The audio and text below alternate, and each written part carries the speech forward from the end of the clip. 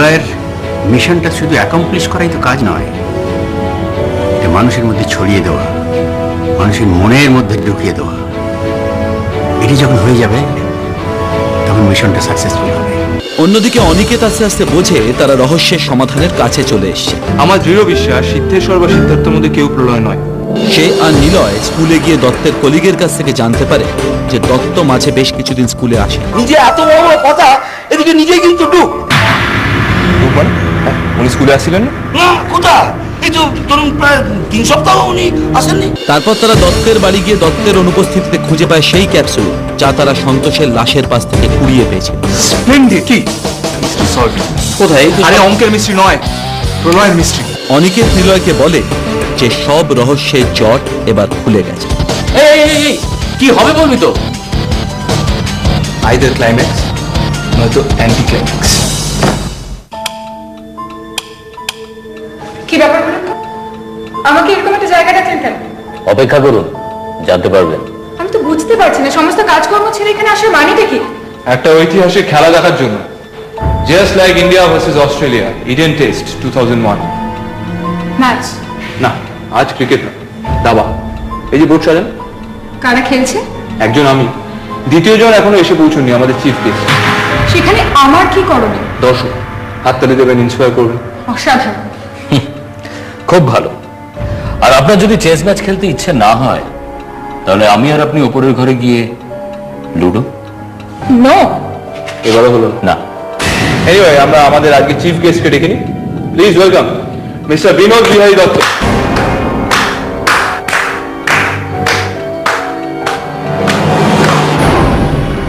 কি ব্যাপার? একটা জরুরি তলব। বসুন। আবার রিফ্রেশ করানোর কোনো পরিকল্পনা আছে নাকি? না, এবার আর আপনাকে রিফ্রেশ করানো, আমরা নিজেরাই একটু রিফ্রেশ হতে চাইছি।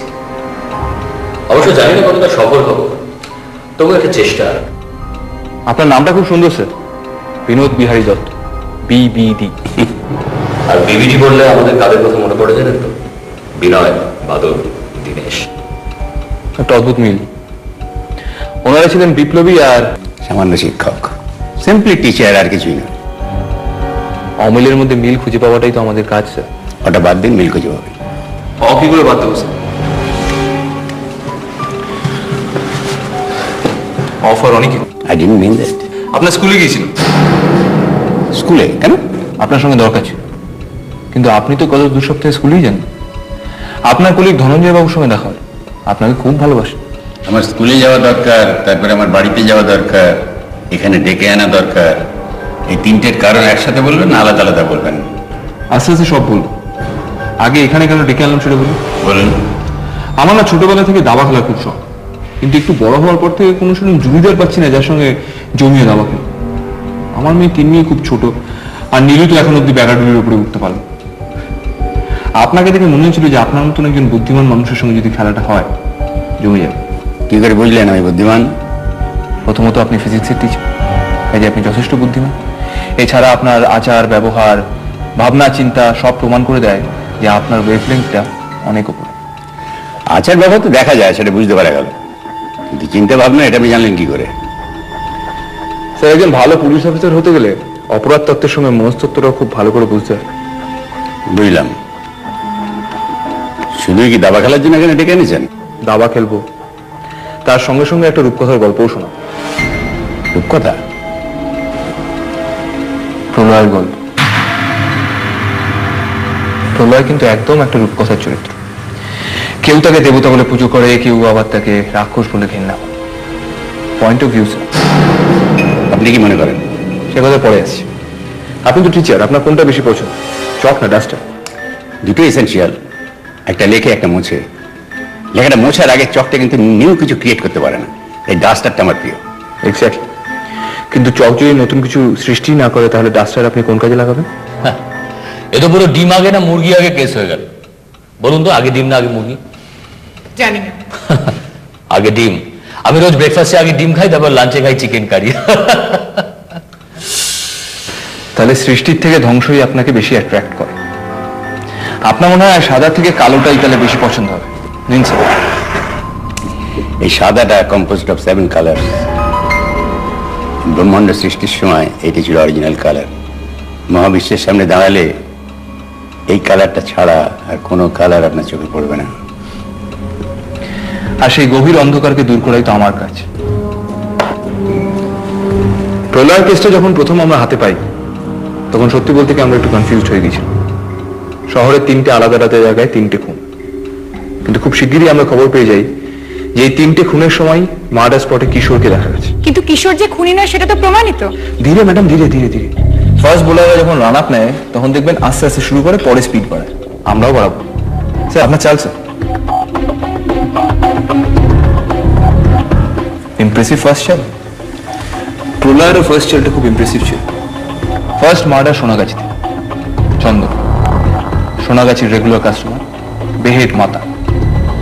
সবে কামদেবের আরাধনা শুরু করেছে, ঠিক তখনই মাসি মাথায় বোতল ভেঙে চন্দনকে মার্ডার করে। চন্দন যে ঘরে মার্ডার হয় সেই মেয়েটি আমাদের বলেছে সে মাসিকে কখনো দেখেনি। চন্দনের হাইট বেশ ভালো, কাজেই যে ওর মাথায় বোতল দিয়ে মেরেছিল খুনিও বেশ লম্বা হাইটে, সেটাই মনে হয়। হতে পারে সে একজন পুরুষ মানুষ, হয়তো মাসি সেজে ওখানে গেছিল।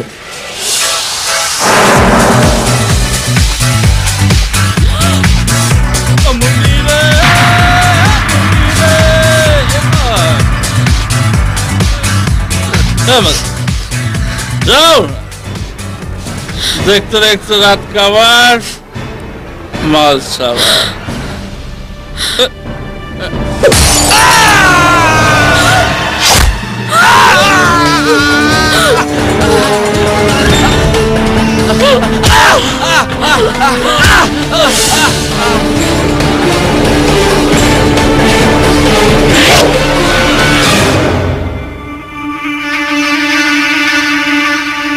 কিন্তু এটা তো আপনার ধারণা। হ্যাঁ, ধারণা থেকে তৈরি হয় বিশ্বাস, আর বিশ্বাস থেকে কিন্তু সত্যিতে পৌঁছানো যায়। কি সত্যিতে পৌঁছলেন আপনারা? একটা ছোট্ট সত্যি, যে খুনির হাইট চন্দনের মতোই বেশ ভালো। আপনার চাল স্যার। দ্বিতীয় খুন হারু, গলি দিয়ে যাচ্ছিল বাইকে করে, উড়ে গেল।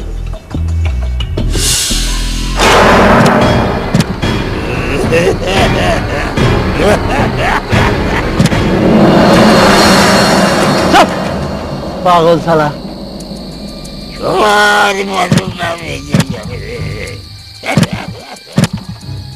সময় হয়ে গেছে।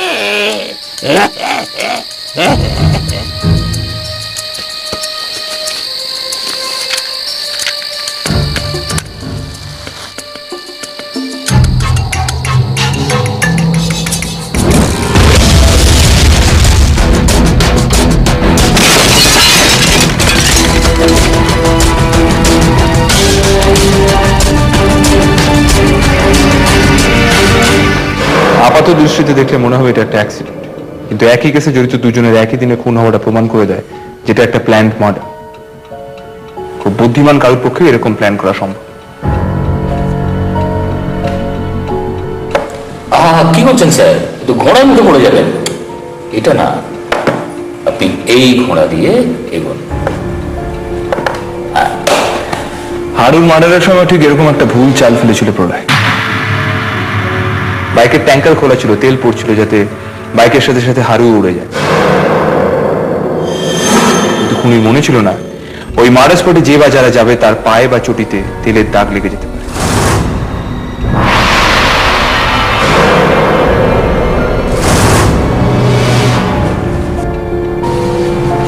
এটা আবার কি হলো?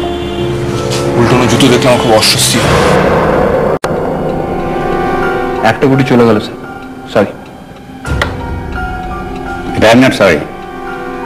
একটা গুটি গেলে দাবাড়ি হেরে যায় না। কিন্তু গুটি যত কমতে থাকে তত কিন্তু হারার চান্সটা বাড়তে থাকে। আচ্ছা, আপনি কি ধরে ফেলেছেন প্রলয়কে? সে তো আপনিও ধরে ফেলেছেন। আমি মোটেই না। আমি খবরটা জানে ফ্ল্যাশ আউট করে দিতাম না, এত বড় একটা খবর আমার ক্যারিয়ার তৈরি হয়ে যেত। আপনার জীবনে দুটো সমস্যা আছে। প্রথমত, আপনি বাইরে থেকে যতই কাঠিন্য দেখান না কেন, ভিতরে ভিতরে আপনি খুব সফট, অনেকটা আপনার পারফিউমের গন্ধের মতো। আর ওই জন্যই আমি আপনাকে এতটা, না মানে আমার মনটাও তো খুব নরম, একটু মিল পাই আর কি। আর তাছাড়া আমরা যেখানেই যাই আপনার পারফিউম তো আমাদের ফলো করে। আর আপনার সেকেন্ড প্রবলেমটা কি জানেন? আপনি না নিউজ হওয়ার আগেই ব্রেকিং নিউজটা খুঁজে পেতে চান। আরে বাবা, আমরা প্রলয়কে খুঁজে পেয়েছি কি পাইনি সেটা তো আরেকটু পরেই জেনে যাবে, না তো তাড়া কিসে? কোনো কোনো কথা জানার জন্য কিছু সেকেন্ডের অপেক্ষা, কিছু ঘন্টার অপেক্ষা মনে হয়। বাহ, এত কৌতূহল। স্যার, আপনারও খুব তাড়া আছে কি জানার জন্য? আপনি তো আজকাল স্কুলেও যাচ্ছেন না। আপনার শরীর ঠিক আছে তো? হ্যাঁ, শরীর আমার ঠিকই আছে, অনেক ছুটি ছিল তাই নিয়ে নিলাম। আপনারা টিচাররা কত ভাগ্যবান স্যার, কত ছুটি পান। আমাদের তো সে ভাগ্যই নেই। মানুষ মাত্র সবাই তো সমান, একদিন তো সবারই ছুটি হয়ে যাবে। তা ঠিক। যেমন ইন্দ্রকে ছুটি নিয়ে চলে যেতে হলো। একটা ভুল চাল অনেক বড় ক্ষতি করে দেয়। ঠিক সেভাবে প্রলয় একটা ভুল চাল চেপেছিল, না দেখে শুনে ইন্দ্রকে মারতে।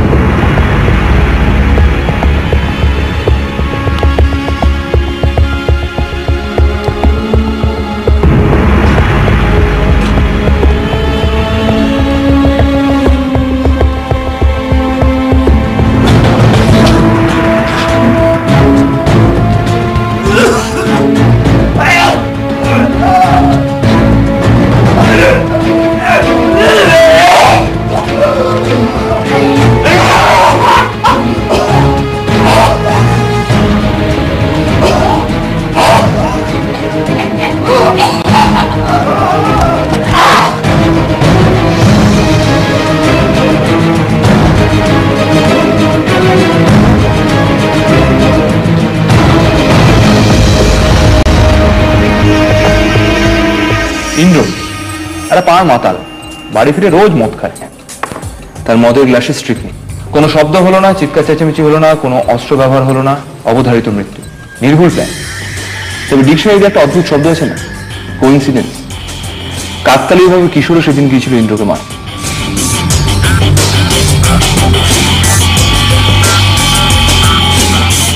কিশোরকে মারতে হয়নি, তার আগেই ইন্দ্র আর একটা ছোট্ট ভুল চাল। আর একটা গেল স্যার।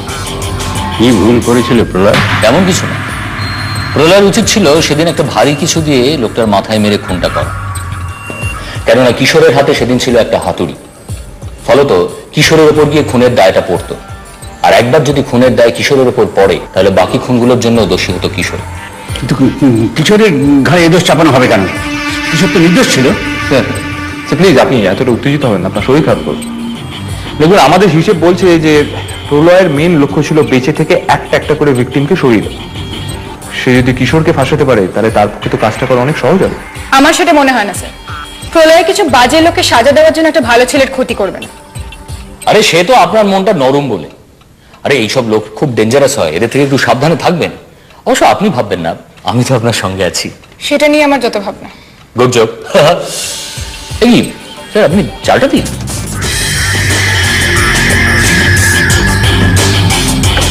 কি স্যার, এ তো রাজাকে ওপেন করে দিলেন।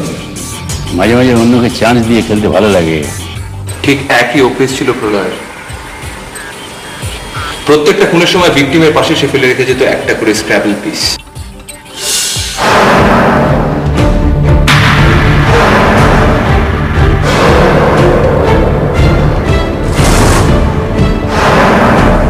বাচ্চাদের সঙ্গে কি করছিস? খেলছি।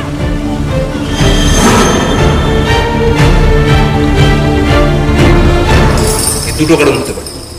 প্রথমত, খুনি প্রমাণ করে দিতে চায় যে সে আমাদের থেকে বেশি বুদ্ধিমান। দ্বিতীয়ত, সে জানিয়ে দিতে চায় তার নেক্সট ভিকটিম কি। স্ক্র্যাবল পিটসের ইনিশিয়াল থেকে আমরা জানতে পারবো যে এরপরে সে কাকে খুন করতে চায়। Open challenge. প্রলয় সকলের সামনে তার মূল উদ্দেশ্যটা জাহির করতে চেয়েছিল। প্রত্যেকটা খুন একটা চেইন অফ মার্ডারের অংশ। এরপর প্রলয় একটা পপুলার সোশ্যাল নেটওয়ার্কিং সাইটে নিজের নামে একটা অ্যাকাউন্ট খোলে। নমস্কার, আমি প্রলয়।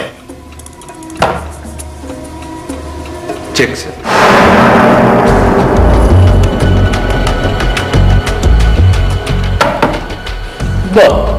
হ্যাঁ, এইভাবেই প্রলয়কে অনেকে সাহায্য করে থাকে। আমি প্রলয়কে কোনো সাহায্য করি না না, আপনি তো বলছেন কিছু অনেকেই। দেখি, আমরা আমাদের রূপকথার গল্পে ফিরে আসি। আমরা আমাদের তদন্তের কাজ শুরু করব। সন্দেহভাজনদের লিস্টটা বেশ লম্বা। প্রথমেই দেখতে হবে যে কার মোটিভ সব থেকে বেশি স্ট্রং। ভিকটিম কুণাল দাসের দিদি রূপা আর দাদা কিশোর, আর ওদের মার। ও হ্যাঁ, ওদের মাও ছিল সন্দেহের লিস্টে। তবে আমার প্রথম খটকাটা লাগে চন্দনের মার্ডারের সময়। চন্দনের মতো হাইটের একজন লোকের মাথায় বোতলের বাড়ি দিয়ে মারতে গেলে একজনকে সুপার ওম্যান হতে হবে। প্রসেস অফ এলিমিনেশন, রূপা বাদ, তার মাও বাদ, পড়ে রইল কিশোর। কিশোরের উপর সন্দেহটা বেড়ে গেল কারণ সে হঠাৎ করে বাড়ি থেকে পালিয়ে গেল। তবে এই বুদ্ধিটা বোধহয় ওর নিজের নয়। অনি, তোর না কোনো মাত্রা জ্ঞান নেই। এছাড়া রইলেন আপনি। আপনি কুণাল দাসকে পড়াতেন এবং ওদের পরিবারের সঙ্গে আপনার খুব ভালো সম্পর্ক ছিল। হ্যাঁ, তা বলে আমরা আপনাকে খুনি বলছি না। আপনাদের বলা না বলার উপর কিছু নির্ভর করে না। প্রলয় যে সেই থাকবে। না, সে তো বটেই। প্রলয় তো আর দুম করে হরভজন সিং হয়ে যাবে না। আমাদের লিস্টে আরো দুজনের নাম অ্যাড হয়ে গেল। Number 1, Siddheshwar মুকুটি, MLA. লোকের চোখে ভালো সাজার জন্য আগে ওই 4 জনকে একে একে অ্যারেস্ট করেন, তারপরে জাজকে টাকা খাইয়ে বেকসুর খালাস। কিন্তু মনে একটা ভয় রয়ে গেল, সামনে এমপি ইলেকশন, যদি দুর্নাম করে, তাই একে একে 4 জনকেই খালাস করে দিল।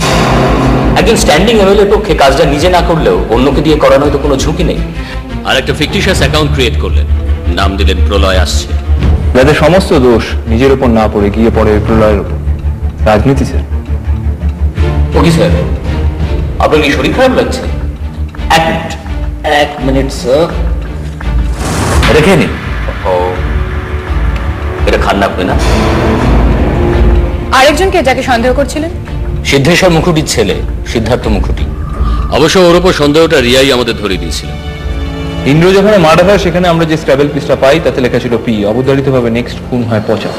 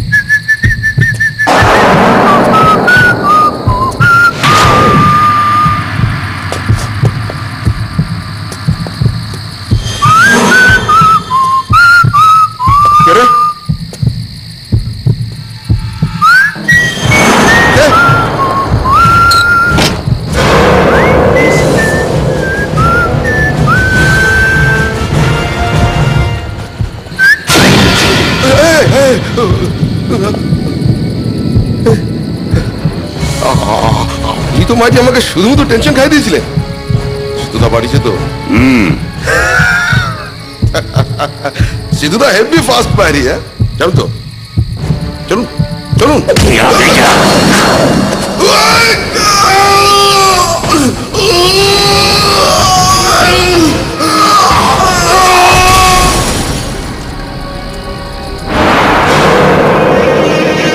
যে কনস্ট্রাকশন বিল্ডিং এর কাছে খুন হয়েছিল সেখান থেকে খুনি একটা ট্যাক্সিতে উঠেছিল। সেই ট্যাক্সি থেকে আমরা পাই একটা হেলমেট। আমি খুব চেনা গন্ধ পেয়েছিলাম স্যার, স্পিরিট গামের গন্ধ। সেই একই গন্ধ আমি পেয়েছি আপনার বাড়িতে। ট্যাক্সি আর গন্ধ, এটা যে কোইন্সিডেন্স সেটা তো আগেই বলেছিলাম আপনাকে। হতেই পারে। আমিও তো বলেছি যে আমি একটা রূপকথার গল্প বলি, কিন্তু এরপর গল্প এমন একটা দিকে মন নিল যে আমরা দুজনেই একদম কেটে গিয়েছি। We were totally confused যে who is this why?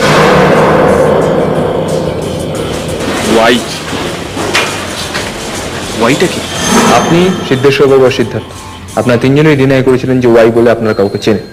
আমি কিশোরকেও জিজ্ঞেস করেছিলাম, ও কিছু জানতো না। কিশোরের ব্যাপারটা তো আবার আপনি ভালো জানেন। এর মধ্যে একটা অদ্ভুত খবর হলো আমাদের কাছে স্যার। রিয়া দেবী যখন বাড়িতে থাকেন না তখনও নাকি ওনার বাড়িতে এসি চলে, আলো চলে, এবং খুব রিসেন্টলি ওনাকে পাড়ার দোকান থেকে দাড়ি কাটার সরঞ্জাম কিনতে দেখা গেছে। হ্যাঁ, আপনার তো দাড়ি ওঠে না, না? What rubbish. না, ঠিক আছে। আমরা সোজা পৌঁছে গেলাম রিয়ার বাড়িতে, পেয়ে গেলাম কিশোর, অ্যারেস্ট করে তুলে আনলাম। যদিও আমার সিক্স সেন্স বলছিল যে কিশোর খুন করেন, আর এই মুহূর্তে আমার সিক্স সেন্স বলছে যে আপনি খুব বড় বিপদের মধ্যে পড়ছেন। আপনার তো অবস্থা খারাপ স্যার, হেরে যাবেন নাকি? কিশোর নির্দোষ হলেও আমি ওকে অ্যারেস্ট করেছিলাম একটাই কারণ, আমি ওকে ব্যবহার করতে চেয়েছিলাম একটা টোপ হিসেবে।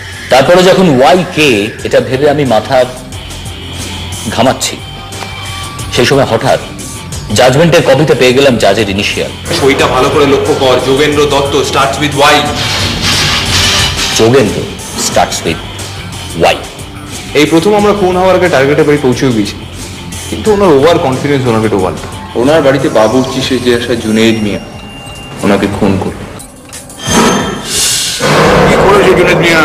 একটু সাউথ পোল তুমি ধরে নিয়েছো, এ বরফ বলতে 3 দিন লাগবে। 3 দিন কেন হইতে হইতে 3 সেকেন্ডও লাগবে না, চোখ খোলার আগেই সব শেষ হয়ে যাবে।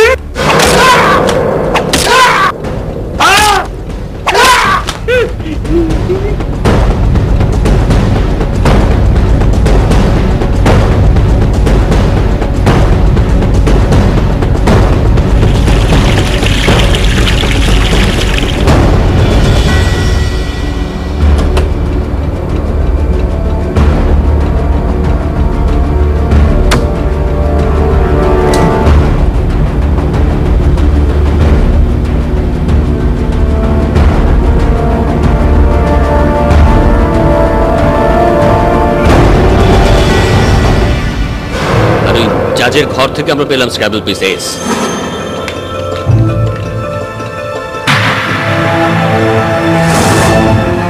আইদার সিদ্ধার্থ অথবা সিদ্ধেশ্বর।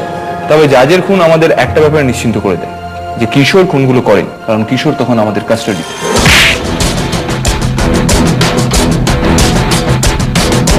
কিন্তু অনি একটা ব্যাপারও তো হতে পারে যে কিশোর হয়তো বাকি খুনগুলো করেছিল, কিন্তু এই মার্ডারটা করেছিল অন্য কোনো লোক। হতেই পারে, রূপকথার গল্প তো, কখন কি ঘটে যায় কিচ্ছু বিশ্বাস নেই। আমার এই রূপকথার আরেক চরিত্র রূপা, তাকে হঠাৎ একদিন তুলে নিয়ে যায় সন্তোষ, রূপার হাজবেন্ড। বাড়িতে নিয়ে গিয়ে বউকে মারধর করতে শুরু করে। রূপা যেন পাড়ায় ঢুকতে না পারে, দায়িত্ব তোর, আর এই টাকা আমার।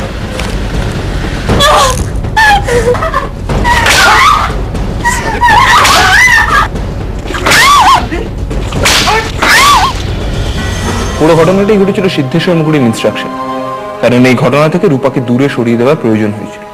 এই সন্তোষের বডি আমরা পাই ডাম্পিয়ার্ডে।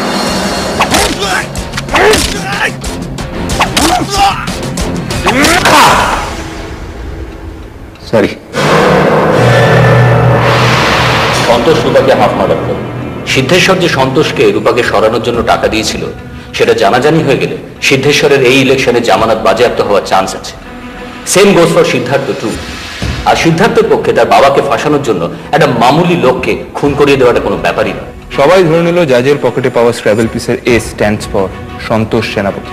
কিন্তু জাজের মৃত্যুর পরে রূপাকে সন্তোষ হাফ মার্ডার করে। তাহলে প্রশ্ন হচ্ছে, প্রলয় কেন আগে ভাগেই জাজের মার্ডার স্পটে সন্তোষের নামের ইনিশিয়ালটা দিয়ে রাখলো?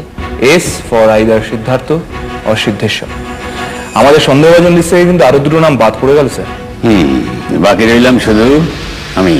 না না, আপনি কেন সন্তোষকে খুন করবেন? আপনার সঙ্গে সন্তোষের সম্পর্ক কি? আমার কাছে টাকা দাম নিয়েছিল, শোধ দিতে পারি না স্যার, এটা ঠিক বিশ্বাসযোগ্য মনে হলো। রূপকথার গল্প তো। যে লোকটা ক্যালেন্ডারে বাজারের হিসেব, ধোপার হিসেব লিখে রাখে, সে সন্তোষের মতো একটা জানোয়ারকে টাকা ধার দেবে? গল্পের খিটে কোথায় হারিয়ে যাচ্ছে না? Excellent move. প্রলয়ের এরকম একটা মুভ আমার খুব পছন্দ হয়েছিল স্যার। সন্তোষের ডেড বডির কাছে আমরা কোনো স্ক্র্যাবল পিস পাই, পেয়েছিলাম একটা কবিতা। তারপরে সবাই ভাবতে আরম্ভ করলো, তাহলে কি প্রলয়ের অপারেশন শেষ, কেস ক্লোজড? আচ্ছা, আপনারা তো সবকিছু নিজেদের মতো ভেবে নিচ্ছেন। এমনও তো হতে পারে যে স্ক্র্যাবলের পিসটা কোথাও পড়েছিল কিন্তু আপনারা দেখতে পাননি। সেই চান্সও ছিল যদি আমাদের আগে কোনো সুন্দরী পারফিউম মাখা জার্নালিস্ট সেখানে গিয়ে পৌঁছতো, কিন্তু সেটা তো হলো না। আপনারা এই গল্পটা বলে কি বোঝাতে চাইছেন? আপনার তো গল্পের শেষটা শোনার প্রচন্ড তারা। সব বলবো বললাম তো, তার আগে আপনি বলুন তো, প্রলয় ঠিক করছে না ভুল করছে? ঠিক করেছে, মানে কিছুটা ঠিক করেছে, কিছুটা ভুল করেছে। আইনের চোখ থেকে দেখেন তাহলে ভুল করেছে, কিন্তু যদি মানবিকতার দিক থেকে দেখেন তাহলে অবশ্যই ঠিক করেছে। তার মানে প্রলয়কে সেটা যদি আপনি জানতেন আপনি তাকে হেল্প করতেন? অবশ্যই করতাম। আচ্ছা প্রলয় কি না জানে কি করে হেল্প করবো বলেন তো? স্যার আপনি, আপনার তো প্রলয়কে চিনতে খুব একটা অসুবিধা হবে না, আর আপনার মতো বিচক্ষণ মানুষ তো না চিনে না জেনে কোনো রকম সিদ্ধান্ত নেয় না। আপনার সিদ্ধান্তের উপর আমার তো ভরসা আছে। আমার সিদ্ধান্তের আগে আপনারা বলুন না প্রলয় ঠিক করছে না ভুল করছে। আমি সবসময় বলবো প্রলয় ভুল করেছে, কারণ আমি একজন আইনজীবী।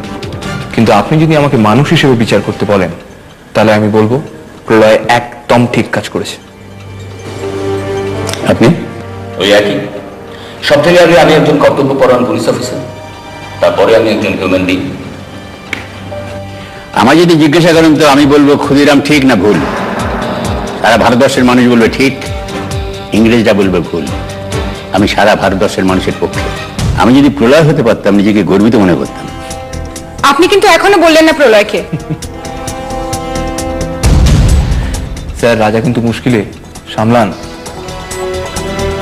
আপনার বাড়িতে গিয়ে আমরা জানতে পারি যে শব্দছক আপনার খুব প্রিয় খেলা, আর শব্দ নিয়ে খেলতে যে ভালোবাসে। তার কাছে স্ক্র্যাবল পিসও খুব ফেভারিট জিনিস। কতগুলো খাপছাড়া খাপছাড়া জিনিস। হেলমেটে স্পিরিট গামের গন্ধ, ছদ্মবেশ, স্ক্র্যাবল পিস, শব্দছক, খুনির হাইট, চটিতে পোড়া তেলের দাগ, নার্ভের ওষুধ, আর ওরিয়েন্টাল কুকবুকে জুনিয়র মিয়ার অসাধারণ চিংড়ি মাছের প্রিপারেশন। আলাদা আলাদা পুঁথি একসঙ্গে হয়ে একটা মালা তৈরি করে দিন। Chain complete sir. দেখি স্যার আপনার অবস্থা তো খারাপ, হেরে যাবেন নাকি? একজন শিক্ষক এত সহজে হেরে যায় না নীলু। স্যার আপনি বরং আপনার পরের চালটা ভাবুন, আমরা চট করে একটা মজার খেলা খেলি। নীলু? হ্যাঁ ওকে।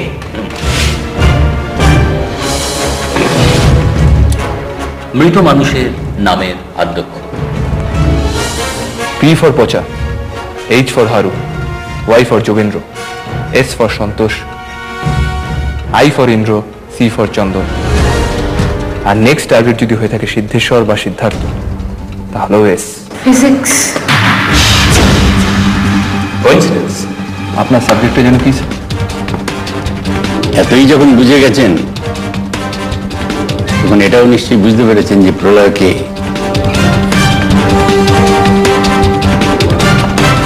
Check and meet.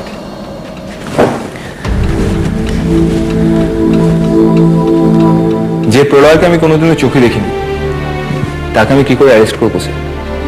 আর যদি কোনোদিন তার সঙ্গে সাক্ষাৎ হয় আমি বলবো আপনি যা করেছেন তার জন্য আমি গর্ববোধ করি। আমি চাই প্রলয় আমাদের নতুন ভোরের দিকে এগিয়ে নিয়ে যাক। প্রলয় সহজে হারতে পারে না স্যার। Case closed. খেলা মুলতুবি।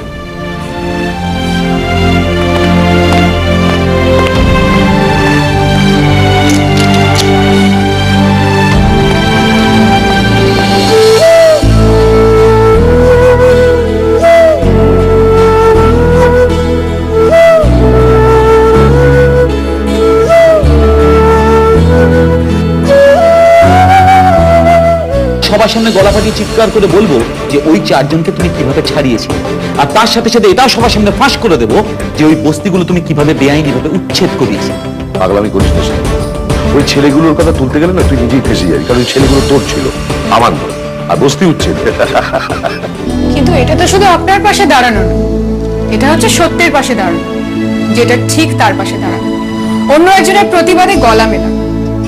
জানেন স্যার, আমি যখন প্রথম সাংবাদিকতা করতে এলাম তখন ভেবেছিলাম লাইফে একটা বড় কিছু করে নিজেকে প্রুভ করতে। এতদিন সেটা মনে হয়, তবে হ্যাঁ এখন মনে হয়।